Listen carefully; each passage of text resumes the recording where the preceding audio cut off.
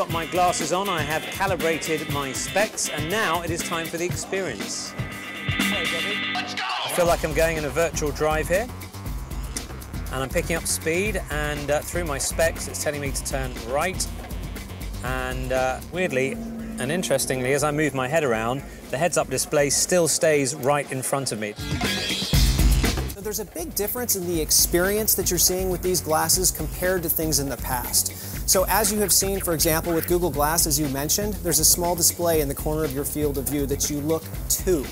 We think of this experience a little differently. Instead of a look to, we think of a look through experience.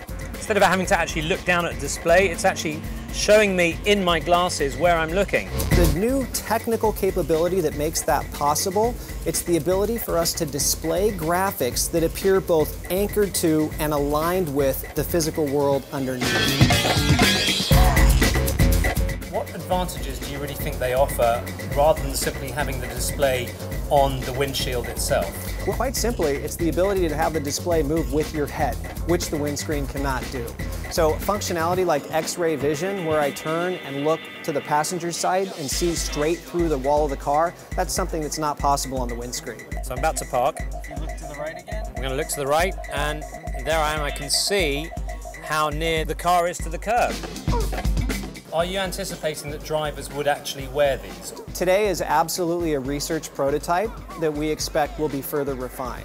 But we would not be engaged in this if we did not believe these technologies were converging to a point where they were viable for commercial use. I feel like I'm at the opticians right now. Yeah. The idea that people want to wear a pair of specs that they don't absolutely need to wear is an issue, isn't it?